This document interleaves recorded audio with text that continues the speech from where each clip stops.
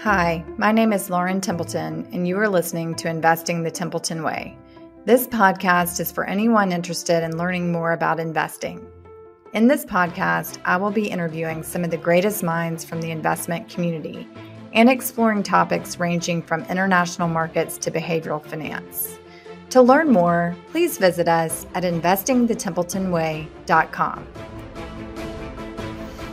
The information presented in this podcast or available on the website is not intended as and shall not be construed as financial advice. This podcast is produced for entertainment value. Investing is inherently risky, and I encourage you to seek financial advice from a professional who is aware of the facts and circumstances of your individual situation. Thanks for listening.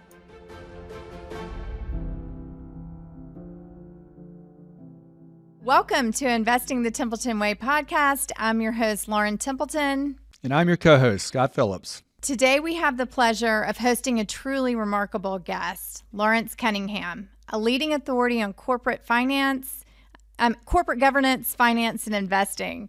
Mr. Cunningham is an exceptional scholar, author, and professor who has left an indelible mark on the world of business and academia. With a career spanning decades, Lawrence Cunningham has garnered widespread acclaim for his invaluable contributions to the field of corporate governance. As a professor emeritus at George Washington University Law School and a former faculty member at esteemed institutions like Boston College and Cordoza Law School, he has had a profound impact on shaping the minds of future business leaders. Lawrence Cunningham has authored numerous critically acclaimed books, including the Essays of Warren Buffett, Lessons for Corporate America, Dear Shareholder, Berkshire Beyond Buffett, Margin of Trust, which he co-authored with his wife, and Quality Investing, Owning the Best Companies for the Long Term. His writings have become essential reading for anyone seeking to gain a deep understanding of these intricate subjects. Welcome, Larry, to the podcast. Thank you very much, Lauren and Scott. That was an extremely generous introduction. I appreciate that. Well, I had a longer one pinned, actually, but your bio is so long and you have had so many accomplishments, it's hard to fit them all in, but we'll make sure the complete bio is posted to the website and show notes for readers who are interested. So we met you in person, or Scott did, many years back. You thought it was in what year, Scott? Probably around 2013. At the Berkshire Hathaway annual meeting where we recorded an interview with you. So it's wonderful to have you back and a new interview. Can you start by telling our audience a little bit about how you got started? Your background is in law. What brought you into the Berkshire Hathaway world? Were you focusing on corporate governance? Tell me a little bit about your past. Thanks. It was really the intersection of corporate governance and investing where Warren spends a lot of his brain power, and his writings highlight that intersection. Both as an investor, he cares a great deal about stewardship and only invests with people he likes, trusts, and admires. And that gets into the boardroom. It's really the essence of corporate governance. And then as a manager, as he began acquiring companies and grew, his own imperative was to design a corporate governance system that would enable administration of that sprawling conglomerate that has continued to grow. And he emphasizes the importance of trust in his decentralized autonomous structure. So corporate governance and investing sort of overlap in that way. And I came onto it as a young professor of corporate governance. My teacher knew Warren, and they worked together on a plain English for companies project. Many disclosure documents, prospectuses, and annual reports were written in terrible legalese, and people didn't understand it and wouldn't find it interesting. So Warren was on a panel that tried to improve the quality of disclosure in corporate America. And my professor was on that with him. And so my professor introduced me to Warren and his letters, and they just blew me away. The clarity, the candor, and the articulated link between corporate governance and investing. And so I just fell in love with the letters and have been a big fan, big student of them ever since. Yeah, it's amazing. There is so much clarity in his letters, and I think that helps him attract that quality shareholder base. We all respond to that. I mean, I often feel like, well, actually, this year I took both of my girls to the AGM, and on the airplane going out there, I pulled out the annual report and handed it to my oldest daughter, and she sat there on the plane and read the letter at the beginning of the report. And she's 14.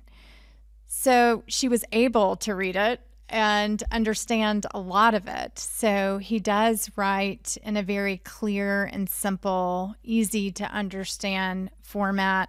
What other CEOs do you find are accomplished in this area and skilled at writing investor letters? Thanks for the question, Laura. And I actually did a lot of research on exactly that question. I read hundreds or maybe nearly 1,000 different authors, different CEOs' letters to shareholders over a long period of time, and analyzed their clarity, their candor, both using some of my own tests as well as the tests of linguistic analysts who are experts in identifying clear prose and understandable language. And I boiled it down to about 100, and then dug a little deeper and came up with 20, and then published a book called Dear Shareholder, The Best CEO Letters. And the subtitle is going to answer your question. And I think it said From Prem Watsa to Warren Buffett. So Prem Watsa is the chairman and CEO of Fairfax Financial, which I know that you know well, a terrific Toronto-based international insurance company and merchant investment vehicle. Has a lot in common with Berkshire, including that Prem Watsa is a skillful communicator, witty, clear, honest, and educational. His letters also inform. So that book has 15 or 20 CEOs in there. Jeff Bezos is in there, the CEO of Amazon, former CEO, I guess, but for many years he wrote clear, crisp, inspiring letters, talking about the business principles that Amazon was based on, especially customer centricity, the sense of a very long-term horizon. Day one is his sort of mantra about always thinking you're starting something new and you're going for a marathon. But Warren's letters take the cake, and it's hard to emulate him. But there are those 20 or so, and I do commend those to you, because I think the other test that we applied when selecting those 20 was sort of an authenticity test. There are a lot of ghostwritten letters that look and sound good, but are not genuine, and you can see it either in the tenure of the leader, the performance of the underlying business. And so what's true about this collection of letters is they're written by people who really mean it, mean what they say, and live it. They are in the saddle for a long time. Not every year is great, but over long periods of time, they've tended to do very well for their shareholders. What is your favorite investor letter you've ever read? Oh, it's probably Warren Buffett's 1978 letter, relatively short.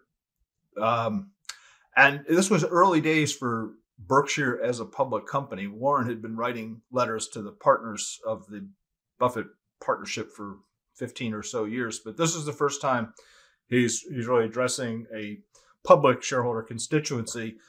And in that letter, he described the kinds of shareholders he wanted to attract to Berkshire Hathaway. He called them quality shareholders.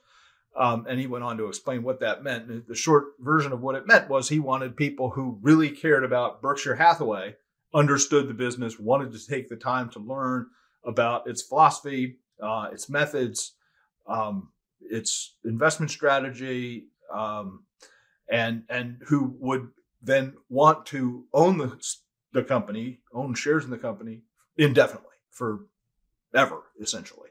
And so he elaborated this framework I'd like to see more CEOs want that kind of shareholder, and there are CEOs who do, and I'd also like to see more shareholders who are like that, who study and hold. But that's the kind of shareholder he said he wanted in the beginning, and that letter. The reason I value it so highly, out of all the encyclopedias of letters out there, is it was a direct appeal. It was a very specific advertisement to a very particular kind of person who was invited to join this very unusual business organization. And it's worked. So it's an invitation that was accepted by those to whom it was issued, mostly, and has generally worked. Yeah, it's such a fascinating case study, Berkshire Hathaway, and the qualities of the shareholders. I mean, you can feel it at the meeting when you're standing there with 40,000 people. They're, mostly shareholders, we hope. And they all seem very similar. They're all very humble and I think very educated. It's an interesting group of people, but I've heard you describe shareholders. You have 4 categories that you put shareholders in. Could you expand a little bit on that? And how many quality shareholders are out there? I'm happy to. The 4 categories that you mentioned, that I guess I came up with them. I came up with them in certain ways, but in some ways I just drew upon a fairly rich academic literature that tries to segment the shareholder universe, as well as a more popular conception or delineation written by a number of different investors over a fairly long period of time, starting with Phil Fisher in his 1958 book called Common Stocks and Uncommon Profits. And so it's a pretty vast literature, both in the academic side and the sort of popular side. And it basically, and there are a lot of different ways we could cut the shareholder universe, but what this literature, this framework stresses is a shareholder's time horizon and degree of concentration or diversification. And so you could picture those 2 dimensions as the sort of the X and Y axis on a graph, time horizon, short to forever, short, nanoseconds to infinity, and concentration to diversification, running from, a single stock, let's say, to the entire Russell 3000 or some larger index. And if you just divide that graph into 4, you'll get basically the 4 types that we're talking about. So you have an index fund, for example, which is basically forever, basically as long term as you can be. Certainly, they don't try to time the market and buy and sell really quickly. They basically intend to hold forever, subject only to having to buy and sell in order to maintain the proportional interest in the index. So they're very long term and also extremely diversified. By definition, a person running an index fund is as diversified as you can be in that index, whether it's the S&P 500 or the Russell something. And so you've got that cohort, very long term, very diversified. And you've got the flip of that is a very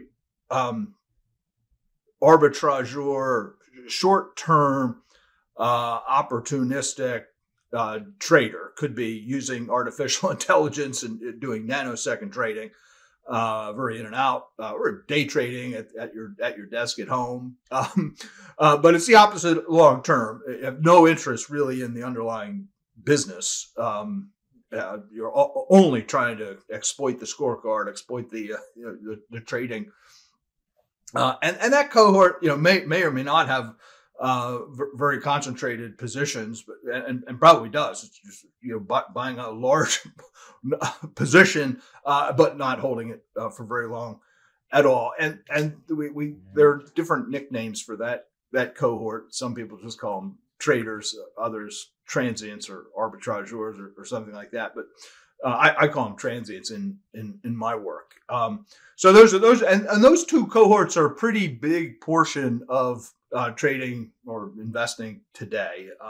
The index community probably commands at least 40% of the total market equity. Certainly the big three, own 20 or more percent of most public companies in North America. More in the United States than in Canada, but still a huge portion. And then a lot of additional smaller index funds are out there. So it's a huge, powerful block. And again, they may be long term. They're certainly not trying to do short term stuff, but they're so diversified that they can't really pay attention to particular businesses like say a Berkshire Hathaway. And the other cohort of transients, it's a little harder to measure exactly the total capital that they command. But if you look at average holding periods and different funds, they're also it's a very large portion of stock is held and traded by people or institutions with relatively short time horizons, certainly less than a year. And a lot of it's 6 months or less. So maybe it's 30 or 40%. The third category are a kind of a hybrid, I guess. We'll call them activist investors, activist shareholders, and they're a little different because they can, and the population is diverse. Some of them are quite long term, but some of them are more of a drive-by operation where they just seize an opportunity, try to drive the stock price up and split. So it's a little different category. They're certainly not indexing. And they're probably not nano trading, but they're using their position to try to exert influence, and so in a certain way they are concentrated and focused on the business. And the fourth category, this is the quality shareholder category that Buffett in 1978 said he wanted to attract at Berkshire Hathaway. They're unlike the indexers or the transients. They're basically the opposite of both of them. Unlike the transients, this cohort buys and holds or intends to hold forever. It has very, very long time horizon. It's in Berkshire's case, it's infinite. It's forever, 20, 30 years. We're talking about generational wealth. But even funds or investors that are thinking 3, 5, 10 years would count as long term in this model. So if their average holding period is multiple years, we put them in the box of long term. And the other feature of the quality shareholders, unlike the index, is that they tend to concentrate their portfolio in a relatively smaller number of investments. Instead of owning all 500 companies in the S&P, they might own as few as 20 or 30 or 40, but it's a focused portfolio selected based on the economic and cultural characteristics of particular companies. So that's the quality shareholder cohort. That's the group Warren has always wanted to attract since 1978. It's certainly a good description of Berkshire Hathaway. They have a very concentrated portfolio, and their favorite holding period is forever. And so what portion of the total universe is represented by these two cohorts? The activist cohort can vary from 3 to 7 or 9%, depending on activity levels and so on. But so it's relatively small as an overall, but they have a lot of weight and so exert a lot of influence. And the quality shareholder cohort makes up the rest. It may be as few as 10%, maybe 20%, depending on how you count. But it's no greater than that. So it's a minority for sure. But the thing about them is that because of their focus, because they do their homework and they study companies very carefully, they actually they contribute more value to the process of capital allocation, market pricing, and so on than the other cohorts do. So it's a small but critical cohort for the overall system. And then for companies like Berkshire, just why does Warren want that cohort? He wants people who are interested in Berkshire and want to hold it forever.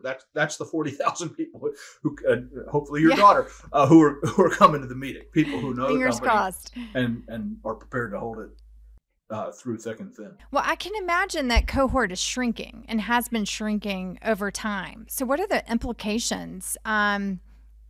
Corporate governance implications? I mean, what should we expect? I think they're profound. You're exactly right. The quality shareholder cohort has been shrinking, and strikingly, in 1978, when Warren wrote that letter, the transient cohort was robust. It always has been. There are a lot of people who are very excited to play the stock market, and that typically means thinking of stocks as pieces of paper or dollars that simply trade and are fun. Speculators. It's just fun.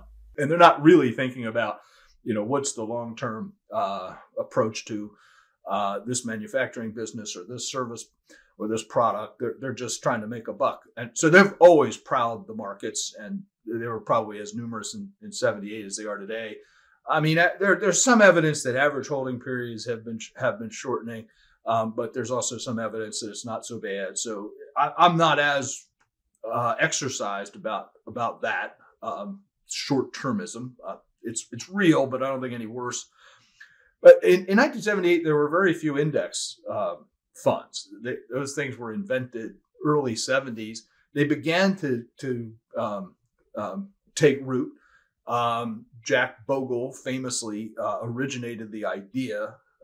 He's the fellow who eventually founded Vanguard, and the idea he articulated in his graduate thesis at Princeton University, and where he outlined kind of why this would be attractive to an investor or manager to own the index. And he explained that it's because you don't have to do any homework.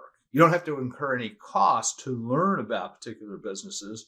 You don't even really face any meaningful risk of particular businesses. You're simply acquiring the market return at no or low cost, and whatever risk that presents, high or low. And so he explained it's a wonderful device for millions of ordinary people who don't have to think and don't have to pay much. And yeah, you'll have a bad year every once in a while.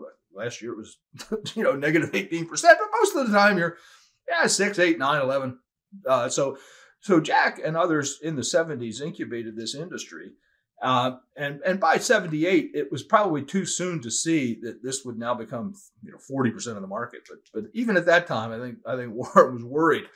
But the reason the quality cohort is shrinking is because of the allure of the index. It's just a lot easier and safer, not only for the avowed indexers like Vanguard, but for money managers who are scared of underperforming, who will be punished if they make the wrong picks on their concentrated stock. And so you've got this pressure to pretend like you're doing real investing, but actually delivering the market. It's called closet indexing. And it accretes, more and more people migrate in that direction. And savers, ordinary people preparing for retirement find that a very attractive proposition. It's very low cost.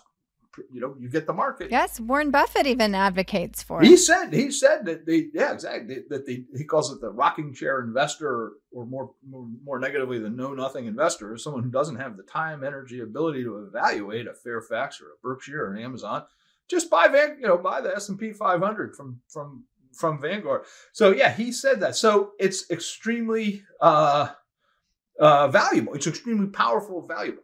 The downside is that because the investing model entails doing no homework and not really knowing anything, that same group then gets to vote on very important consequential decisions that companies have to make, including electing the directors annually and setting a lot of the governance guidelines, like whether the CEO and the chair should be the same or different people, whether diversity should be a priority and what that would mean, whether certain kinds of lines of business should be off limits or embraced. And so what's been happening over the past 20 years is important decisions like that in corporate America are increasingly made by people who really don't have the time, energy, or attention to study them.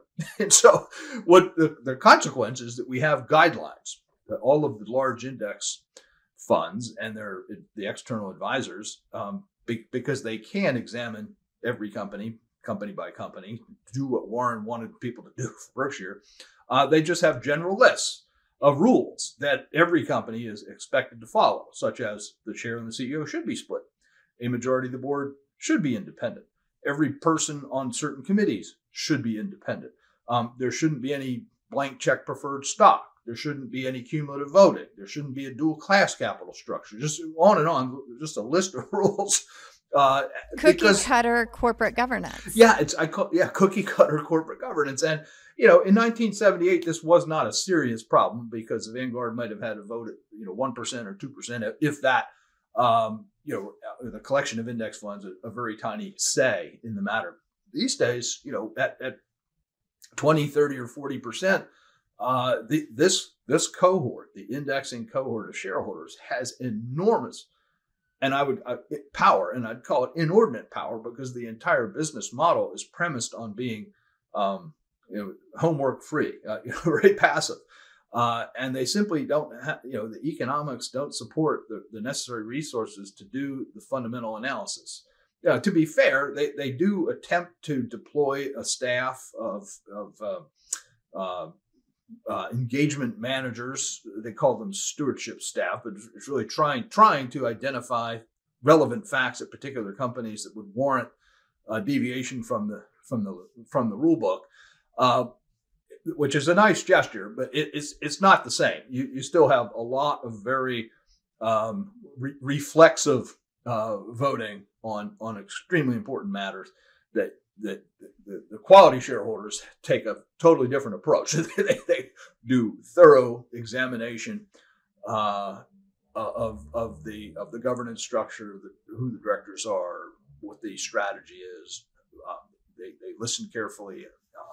And they don't always go along. Sometimes they'll say ship is going in the wrong direction, and they will sell. But they're doing their homework, and so those are the categories. And I do think I'll just finish with one cautionary note that Jack Bogle, the fellow I said basically invented the index fund, passed away about 2 years ago. And he was a very public spirited figure. He wrote a lot of books and gave a lot of speeches, and commend his work to you all. And he wrote op-eds in newspapers, and a lot of what he did was advocate for index funds.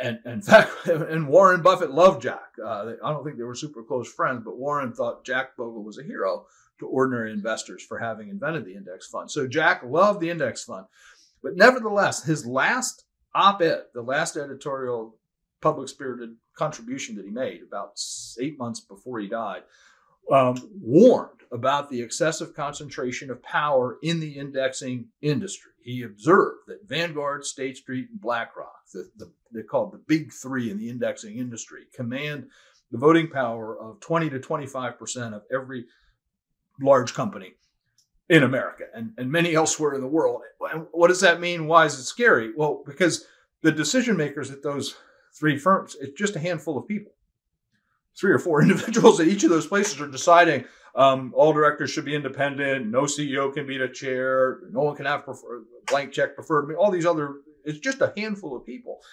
And Jack's warning was that even the wisest, best intentioned group of 12 people should probably not be trusted with the most consequential decisions in the civilization. So that was Jack's warning, and I take it seriously, and I think some of the leaders at the index funds appreciate that too, and they're trying to take steps to reallocate some of that concentrated voting power back to the actual investors. But it's a huge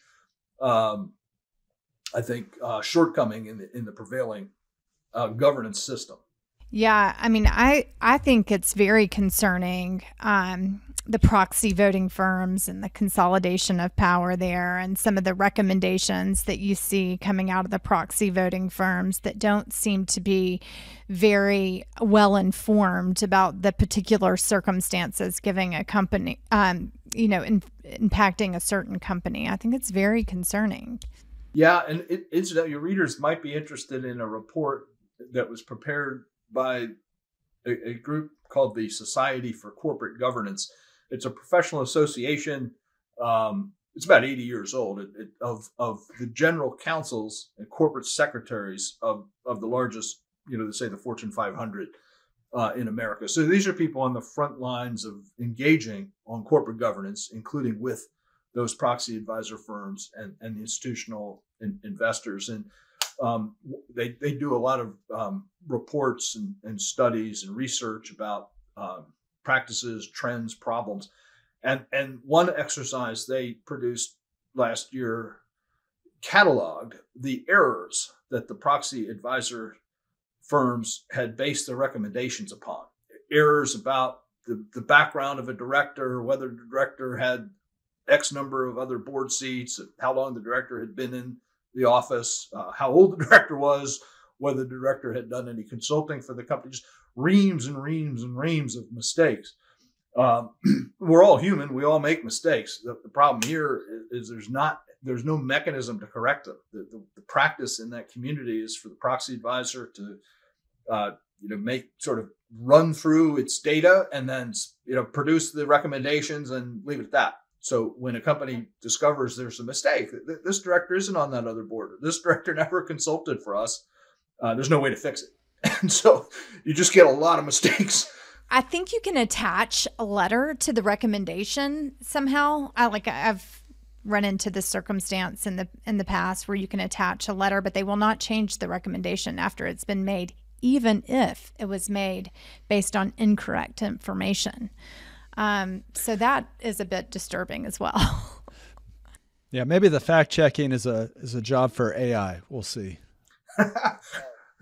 One question I had, Larry, while we were discussing the kind of erosion of quality shareholding, do you think that there's a correlation between that evolution and the last 10 years of monetary policy, low interest rates, and the advent of speculation and the homogenization of interest costs at the company level, to where it just made more sense to own the index? And if that is true to some degree, is it a good sign that interest rates are going back up and companies are starting to disaggregate in their performance? And will that create more shareholder interest? Yeah, it's an excellent point. You've said it better than I can. But certainly, investors or anybody trying to allocate capital respond to the macroeconomic environment, the interest rate environment, and will take decisions, based, influenced by the rate of interest, the cost of capital. And I think your thesis is credible about the past decade, and I suppose it will probably alter some incentives and provoke a more fundamental analysis among certain cohorts. So I'd say yes. My only hesitancy is that it doesn't. The allure of the index remains powerful and strong, because just you don't have to do it. It's rocking chair investing, so anybody can do it. So I think the allure won't completely disappear. And that from my armchair policy advice, I think monetary policy is critical, but I think working on the mechanism to calibrate the voting power with the sort of the homework. So the business model is let's do no homework, and we'll all get the index. That's fine. But then I don't think you can then also fairly claim that you get the voting power. You're not doing, it just doesn't seem logical. And obviously there's nothing illegal about anything that's been done. But I think the invention, the system didn't adjust entirely for the invention. I think we still have to do that work. And again, there are proposals galore about how to do it. and some of the funds are trying to self-regulate.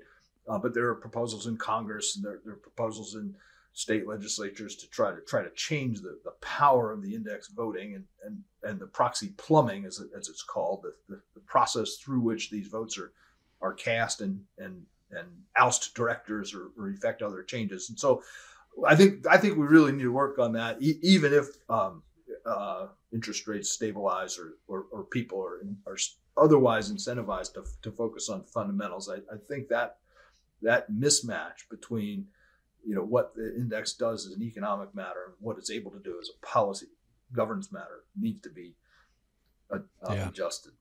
Has there been some blowback on the role of the ETF providers in proxy voting? I'm thinking particularly along the lines of ESG, and maybe that there's a growing awareness of their power. Yeah, I think that's exactly right, Scott. Because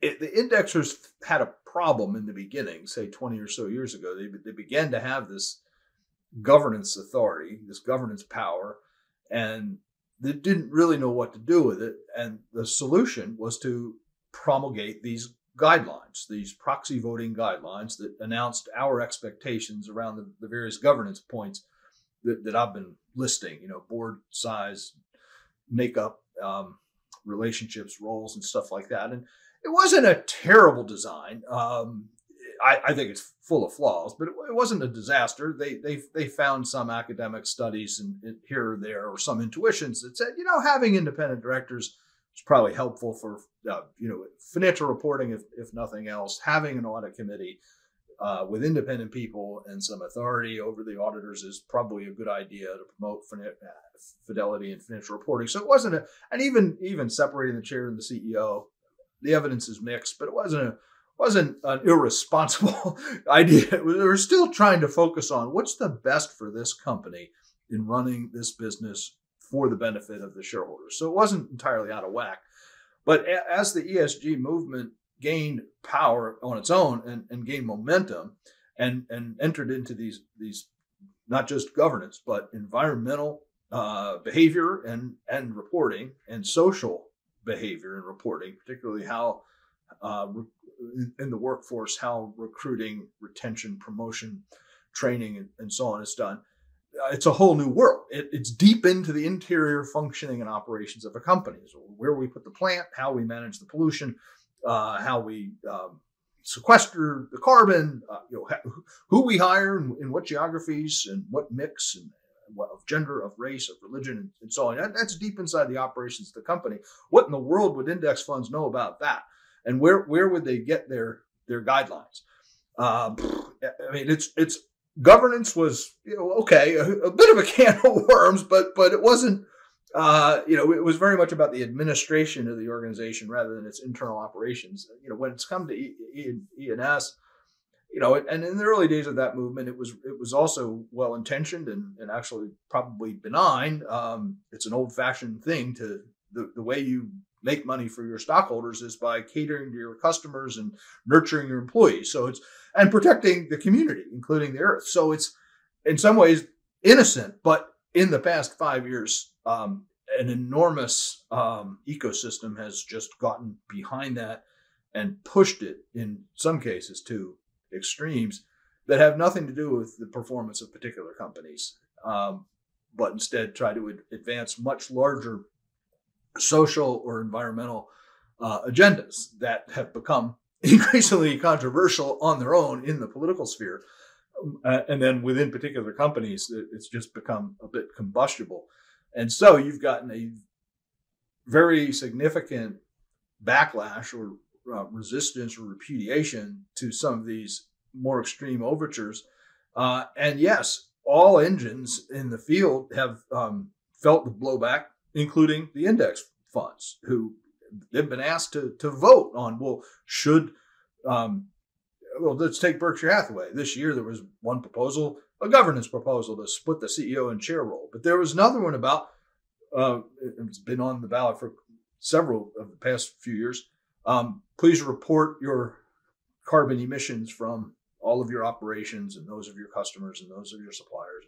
please report the diversity, the gender and racial makeup of your employees across all these businesses. And and Berkshire says these are not practical or effective strategies to promote ecology or diversity at the complex, diverse, decentralized, autonomous organization that we have. They try to explain this. But again, the quality shareholders would study that debate, which is an interesting debate, and make a resolution based on the particular facts at Berkshire Hathaway.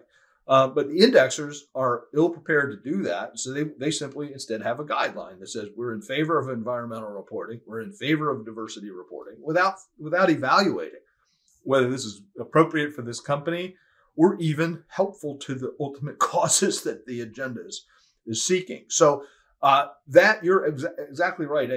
A very big light has been shown on this aspect of corporate administration, and it's hard to predict how it will resolve. But if you look back at history, we've had 6 different corporate social responsibility movements since the 30s and 40s, and they follow a pattern where good ideas initially make some productive adjustments, and then the success attracts zealots and extremists who push too far, and a backlash ensues, and you return to some sort of equilibrium. And I think ESG may be in the process of finding that equilibrium. Yeah, it feels like there's a backlash right now against ESG. It's such an interesting topic for me to talk about as a female on 3 corporate boards. The whole diversity on board component. I see the value of having a diverse board. Of course, that's probably one of the reasons I'm serving on some of the boards that I serve on.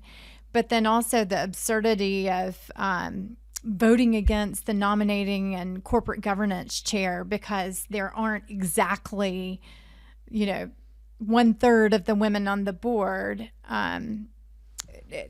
Not exactly 1/3 of the people on the board are women.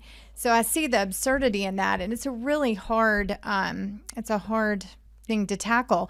I think that's why these shareholder letters are so important, because if you have a CEO that can communicate very clearly and directly to shareholders, and a CEO that has cultivated that trust both within the organization, among the executives, and among shareholders, shareholders will actually listen to that CEO explain these issues and what is best for the company. And it sounds like you think that Warren Buffett is just a great example of somebody who does that very effectively. Yeah, and I agree. You're right about my views on that. And I think that Dear Shareholder book that we mentioned a little earlier also gave examples of some female CEOs who excel or have excelled at letter writing. At Pepsi, HP, I think it was Meg Whitman, and Katharine Graham. And at Washington Post Company, I single her out because she and Warren Buffett had a very productive, symbiotic business relationship where Berkshire became a significant shareholder in Washington Post Company.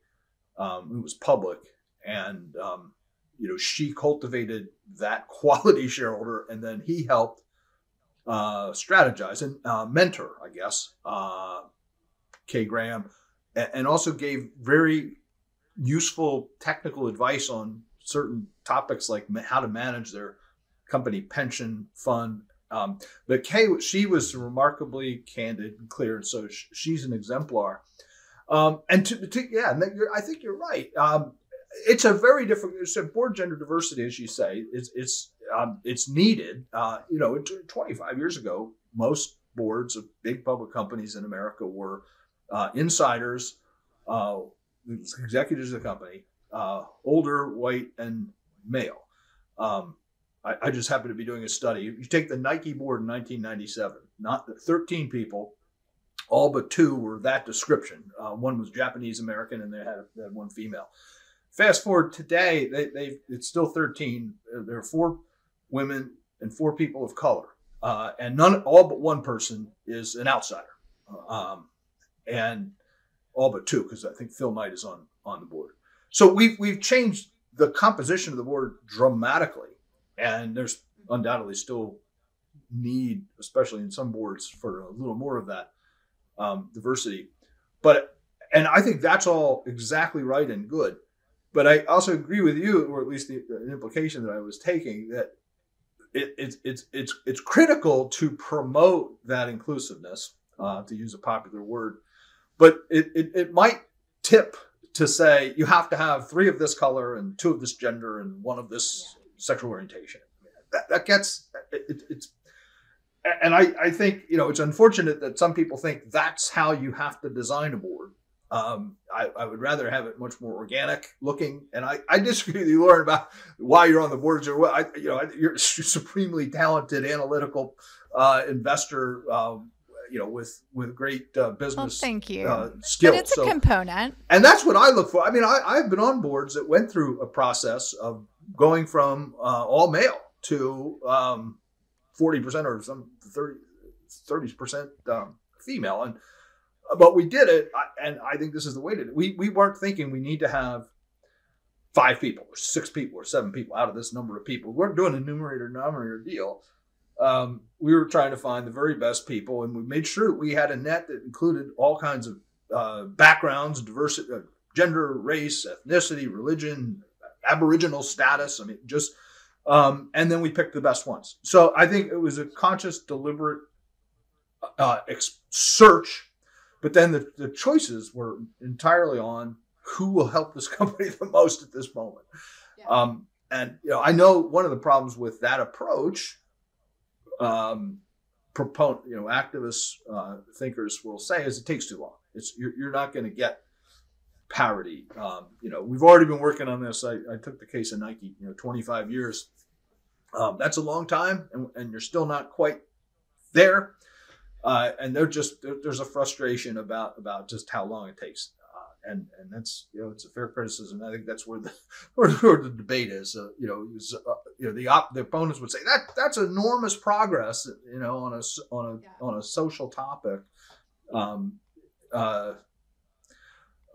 it's looking at the identical things and interpreting it in totally different ways. Yeah, it's so interesting. So I want to talk to you about 2 different topics. They are related, but one, you've written or you've co-authored a book with your wife, Margin of Trust.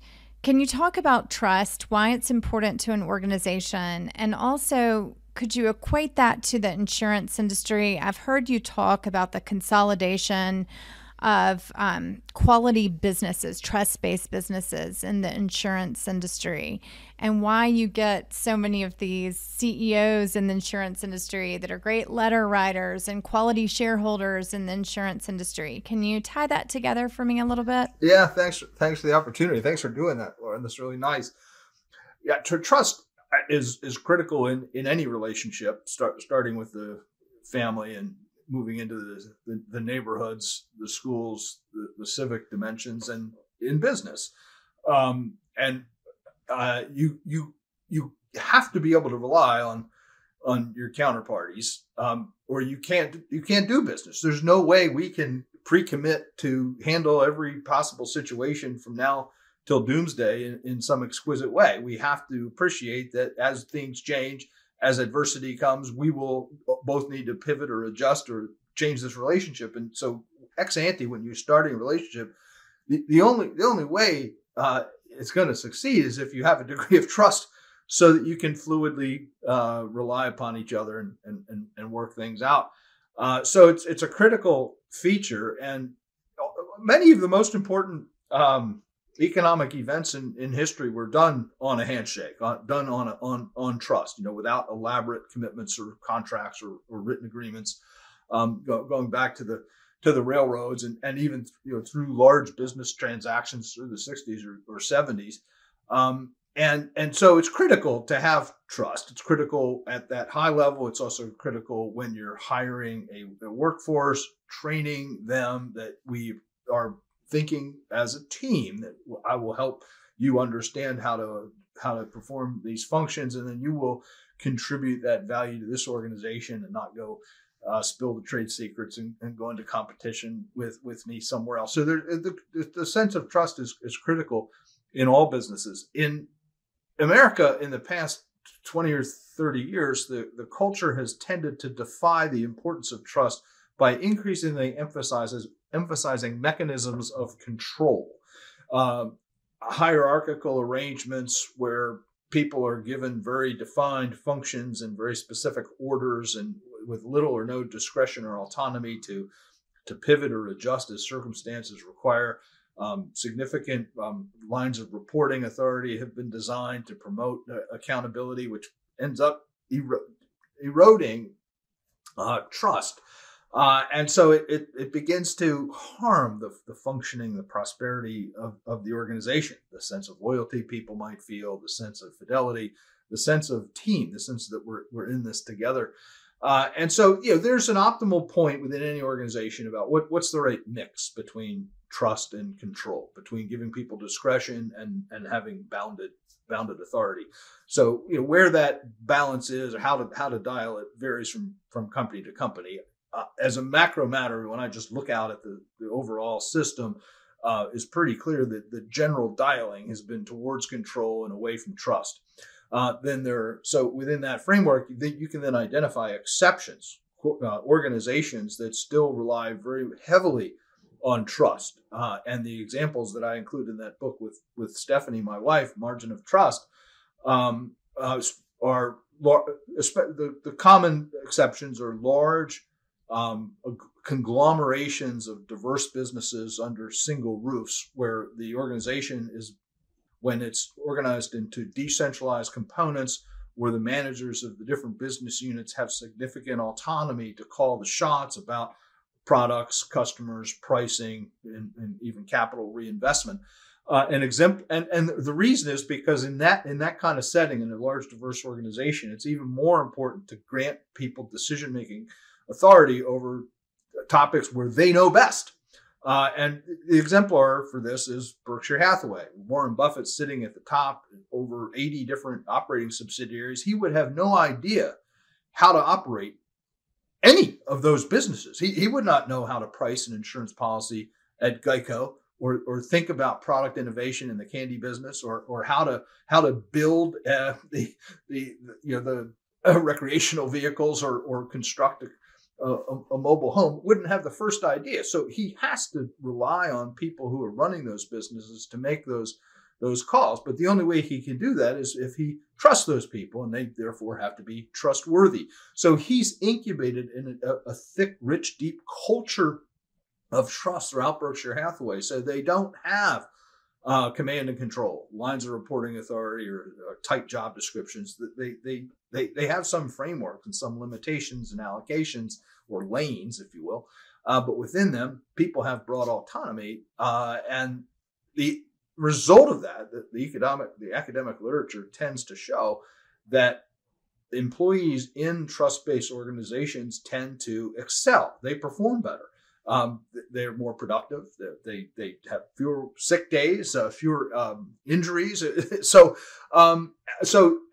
the model remains very attractive, even though the pendulum has swung. So in that book, we identified, I think, 30 or so other companies. We went out and tried to investigate directly and indirectly, the degrees of trust versus control in a large number of companies. We found about 30 that really clearly dial towards trust. And so we have a bunch of examples in there. Danaher is a good example. Google, or Alphabet, now the parent of Google.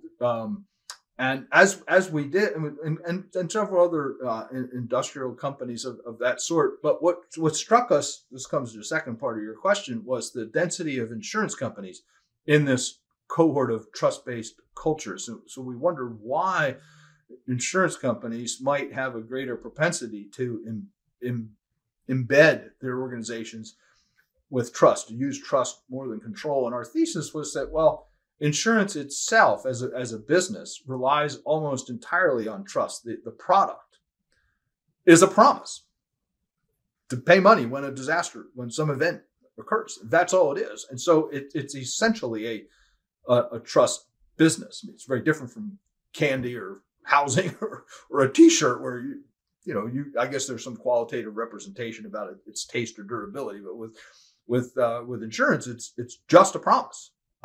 It's one's word. I mean, it's written on a piece of paper, and there are exclusions and deductibles and limitations, but nevertheless, that's what's being bought and sold. So I think insurance people may, as a matter of the business, accept and believe in trust to a greater degree than a manufacturing or a retailing company. And then the other half of it is on the investment side, that insurance companies hold funds of others between the time they receive a premiums and pay a claim, and they have to invest that money. And so they are born fiduciaries. They're trustees of their policyholders' funds. And so they've got to invest under prudential regulations, huge slugs in fixed income securities, but typically will have additional capital to invest in equities, or in some cases outright ownership of operating businesses. And they've found that that's a trust-based activity too, that they are stewards, to use a word I know Templeton Phillips likes, of policyholders' capital, and they are stewards of their own shareholders' capital. And so I think that trust is inherent in that part of the insurance business too. So that's our hypothesis. It's an assertion, not something we empirically prove, but we think there's a good intuitive case, and that's certainly what we've observed in a pretty decent sample. How do you think about measuring trust? Is it simply the lack of control, or what is a good way for investors to think about measuring trust within an organization? Is it in their corporate values? Yeah, measuring is very difficult. It's like measuring a moat. We can articulate the theme. There may be some inferential ways to measure it. So it's the absence of certain designated systems of internal control and accountability. And so it might be features such as the degree of centralized policymaking versus decentralized delegation, and then sort of the numbers of direct reports that people down the organization have, the policies regarding capital allocation in particular. To what extent are the managers who are generating returns required to dividend that upstream, or permitted to redeploy it on their own? So you would start looking at who is making acquisition decisions. Are they always done at headquarters, or are they tuck-in and add-ons, things that are clearly being done by managers in the field, in the industry, rather than from headquarters? And so, and to come back, Lauren, to your shareholder letters, that's an excellent place to look. You can get, managers will give signals if they're not even just express about it, and so you can discern from that what level, where the dials are between trust and control. And I hasten to add, managers who are skeptical of trust are perfectly intelligent and sound, and it may be right that they need a lot of command and control, and they cannot have any leakage, and they can't afford any deviation. I'm not saying it's a terrible model, or that a business run that way is not a good investment, but there are trade-offs on both sides, and it is useful as you develop a portrait of a company, and whether it's right for you in terms of the economics and the sort of the culture. I think it's useful to think about the role of trust in the organization. Sure. It seems like if you're not going to have a bureaucratic organization, you're going to delegate authority and have this culture of trust. It's really important who you're in business with. So you better be a pretty good judge of character. Corporate cultural values are going to start to play an important role for companies like that, is the way I see it. Can you talk a little bit about, you've also written a book about Berkshire Beyond Buffett. And I'm curious for you to share those thoughts with listeners.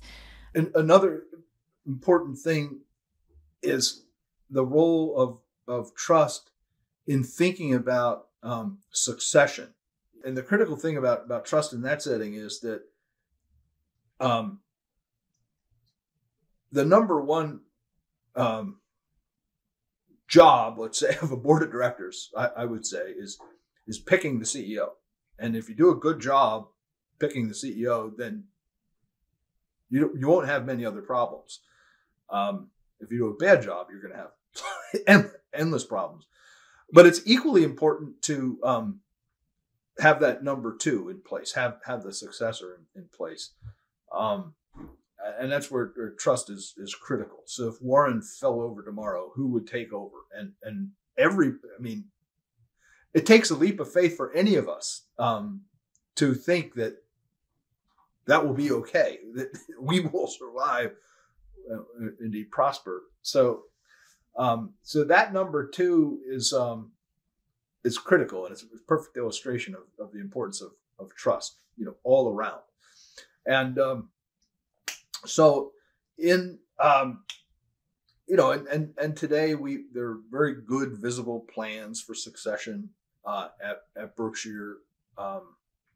And that book, Berkshire Beyond Buffett, was about that succession. It was about, well, how will a company like this survive Warren Buffett leaving the scene? Because so many people think it's he's the oracle and the magician, at the top, whose absence would just destroy the company in some way.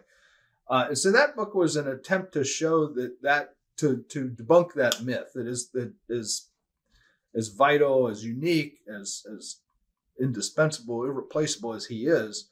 The organization, and including its trust-based culture, is larger than any one person, and it will survive even the departure of that, dominant figure. And so, and I think the key to the succession plan is, and its practicality, is that Warren's role will be divided into four parts. He's basically had four jobs. He's been the chairman, the CEO, the CIO, and the largest shareholder. And so each of those roles has to be thought of in a succession plan. The CEO job is likely to go to the Greg Abel, who now runs the energy business. The chairman job is most likely to go to Howard Buffett, Warren's son, or if not him, then Susan Buffett, his daughter, both of whom are on the board and have obviously Buffett DNA. And the CIO job, the chief investment officer's job, will be shared by two incumbents who manage sub-portfolios at Berkshire, Ted Weschler and Todd Coombs. So those are, and that's about, they're all wonderful people. None of them is Warren Buffett. No one will do as good a job. There won't be anything like what it's been, but all extremely competent, capable, and will be able to, maintain the ship of state. The shareholder group is a little different. Warren's a controlling shareholder. And so, even the ETFs or the index funds, the activists have not been able to dent the governance structure or the culture of Berkshire Hathaway.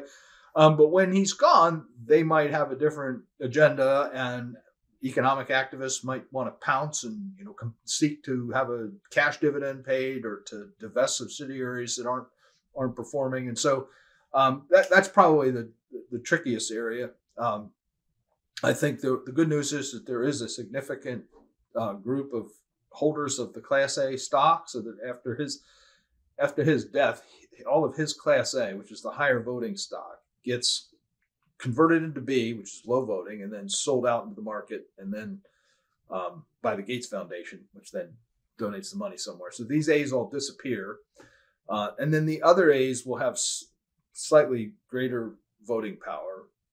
So there's still some significant quality shareholder ownership of Berkshire, which is nice, but it's still not the same as having one single individual with the iconic power of Warren.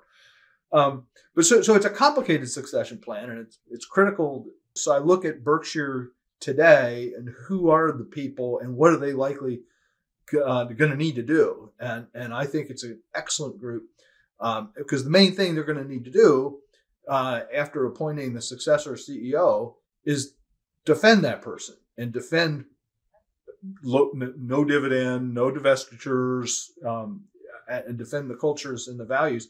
And so, who are they? Those people are, most of them, significant shareholders of Berkshire Hathaway, having bought the stock with their own money, or managing funds that bought the stock and didn't receive it as a grant or an option. People who have owned that stock for a very long time, people who understand why the capital allocation policy results in no dividend payments, why the permanent time horizon philosophy results in not divesting very few, hardly any businesses. So they will understand these points and be able to report them and argue them. And so while the State Streets and the BlackRocks may not have the capacity to listen, enough others will, that I think that they will be able to sustain the organization long after Warren leaves the scene. Yeah, and Berkshire directors are not compensated. Right. It's maybe a couple $1,000 or $7,000, and they're certainly not doing it for that money. It's a sense, especially the ones. And by the way, when I say they own substantial positions, I'm thinking primarily in relation to their own net worth. So it's not as if anyone has 5% or 10% or something, but as a percentage of the overall company, but as a percentage of their own portfolio or their own net worth. It's all meaningful or more, and they're doing that job not for their own personal income or getting that stipend, but because they believe in Berkshire Hathaway and they want to protect the company and its shareholders as faithful stewards, and that's the real sense I get from who they are. I agree. I definitely get that sense from the directors. So I'm going to ask you one difficult question. You serve as a director of some organizations. Markel is one. Are you still on the board of Constellation Software? Do you think directors should be? I'm on the board of several companies, I should say myself, Fairfax Financial, Fairfax India, and Canadian Solar. What do you think about director compensation? Well, I think a fair compensation for the wisdom, the time, attention, and energy is appropriate. I think it's hard. No one does what Berkshire does. I actually just did a study. No one pays less than $10,000. I mean, the lowest among the S&P 500 is, or besides Berkshire, is around 200. Now, there's also at the other end of the spectrum, there are some what I consider unreasonably high. There's one that's $2 million. There's one that's $1 million. Whoa! To me, this is out of sight. But those outliers aside, the band and there's a congregation of companies where the directors are paid close to in the high 400s, but the typical one is around 300.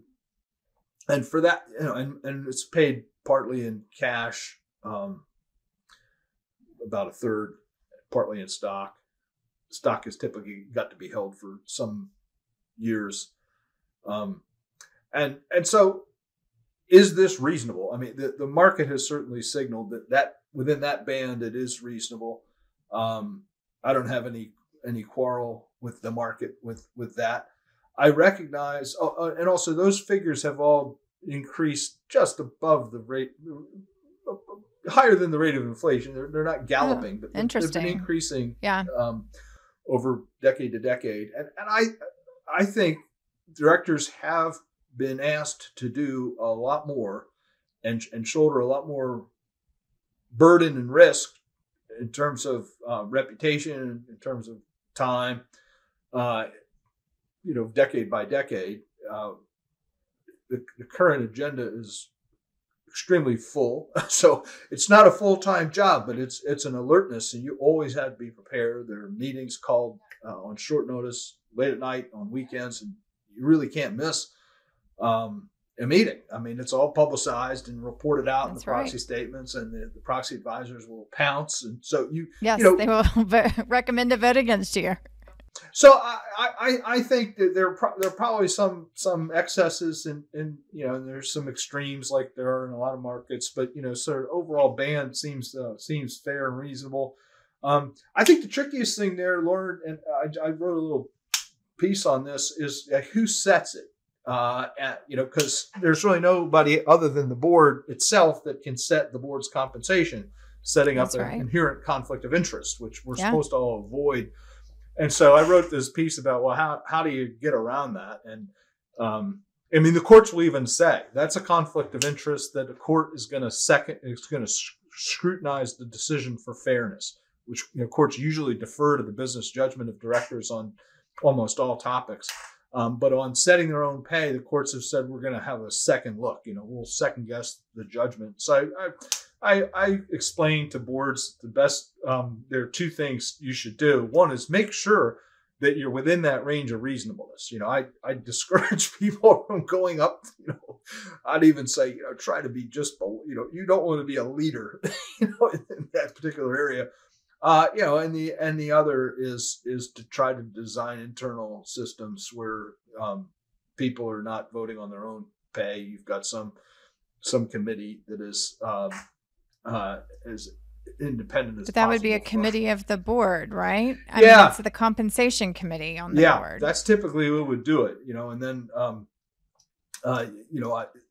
that doesn't quite, because there are still going to be people on that committee who are having this problem. And so I explore some creative strategies there where it might be that you have some directors are willing to serve at no pay or at below market pay, and because they own a lot of stock in the company or they've been there a long time or for some other reason, and you entrust the decision making to them. These are subtle and very firm specific kinds of things because it depends entirely on the character of that person, the personality of the other people involved. And so it's certainly a case by case question. But the short version answer to your question is I think directors are entitled to reasonable compensation for some very difficult work in many cases. And they do have to act as strict fiduciaries in determining what that level is. It's a big time commitment for sure. So do you think if you screened companies on director compensation or CEO compensation, that would be a good, short screen or a good screen for? Yes, I think it's a signal. And I think, I did some research for the Quality Shareholders initiative that probed this point, and Quality Shareholders will look at this topic, take it seriously, because after all, the directors are their ambassadors, they're representatives, and so understanding their incentives is critical. And what I've seen is a view that suggests that it's attractive to see directors own stock in the company, ideally through their purchase with their own cash, and it's perfectly fine for that to be a stipend for serving on the board, paid in cash, but that they then use to buy the stock. And so the theory, and Warren has used the quote, that in that case the directors will really walk in the shoes of the owners. So they're eating their own cooking. They're buying the stock with their own money, and I am a supporter of that approach. I may not always be the most popular director on any given board, but any given board that I'm on, I would support a policy that said we're paid, but then we should or must use that money to buy the stock. Sure. Yeah, that makes sense to me. Well, this has been a very interesting conversation, and we've been recording for about an hour and a half. So we really enjoyed the conversation. We appreciate your time so much. Scott, did you have any follow-up questions or? No, I thought that was excellent.